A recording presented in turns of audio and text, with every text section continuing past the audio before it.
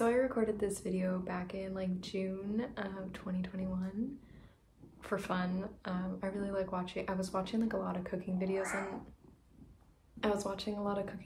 YouTube at the time and trying a bunch of new recipes. I think I was like still kind of figuring out my new like dietary restrictions. A little while back I thought it would be funny to do like a 10 subscriber special and just post this because it's like absolute nonsense.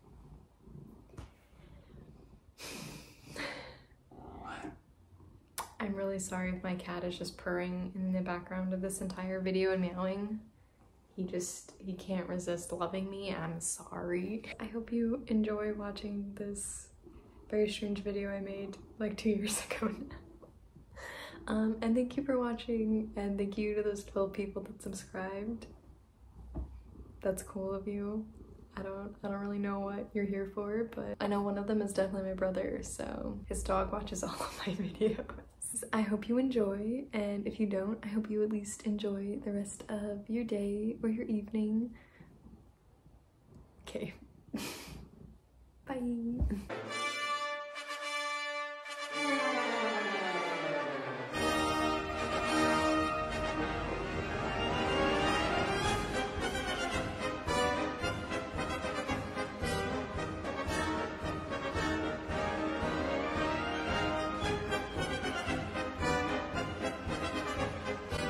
Don't mind my skin, it's having like a fun little breakout fest. Anyways, I've been seeing people eat rosé tteokbokki and I'm absolutely obsessed with Korean food right now and I really want to make it.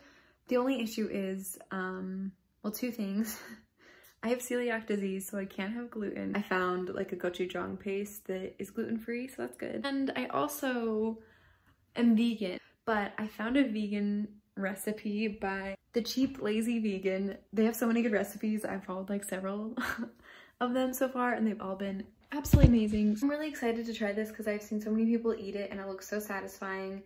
I can't find the noodles, the like wide rice noodles, but I'm just gonna make it without the noodles. Into the blender. Doesn't it just look delicious? Okay, I feel like that's a good creamy consistency.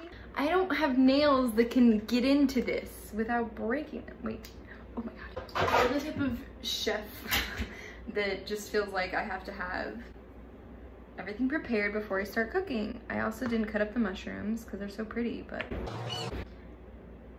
it just screamed at me. Sorry, I'm so nervous. I've spent so much money and time on this recipe at this point that if it doesn't turn out like absolutely bomb, I'm gonna be depressed. Onions into the vat of oil. It looks so disgusting.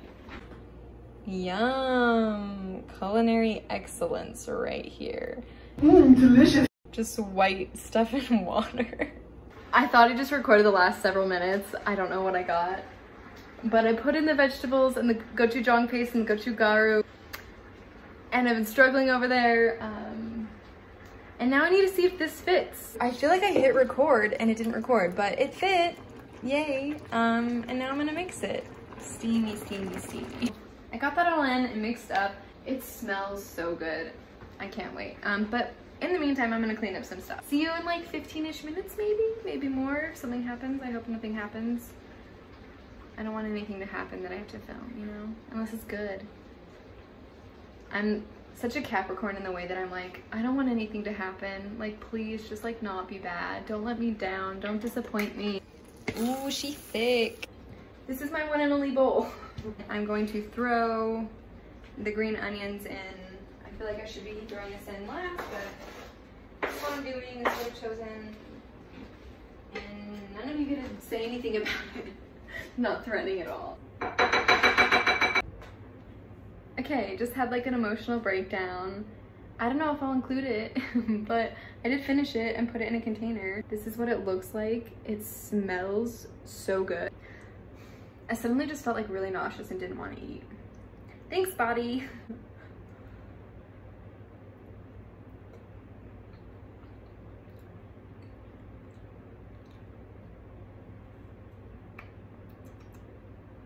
That is so spicy, oh my god. Oh my my god, the mushroom in it is so good. Oh my god, I'm so excited. I'm gonna make this again. Okay, I'm gonna keep eating this and watch a TV show because it's really good. Mmm.